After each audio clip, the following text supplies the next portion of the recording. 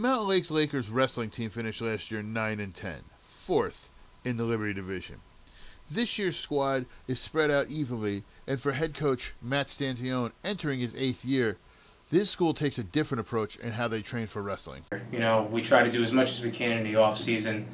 We try to promote multi-sport athletes in this school, so sometimes it's tough with time, trying to get them as much off-season wrestling as possible, but just like any other place, we try to get them in the room, any kind of open mats or clubs or tournaments in the off-season, and you know, it's really on them as far as that goes. But I feel like the kids did, for the most part, pretty good job of preparing themselves with a tough, busy schedule, and we'll see how it works out. A wrestler the team is relying on to improve is Mike Hernando.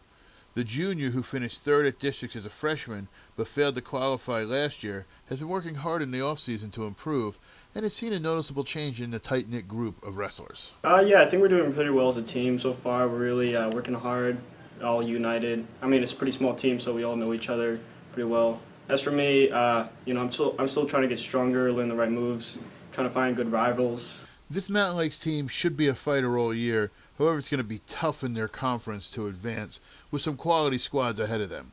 I look for them to finish similar to last year, right around 500, qualify for the state sectional, and finish 5th in the Liberty Division.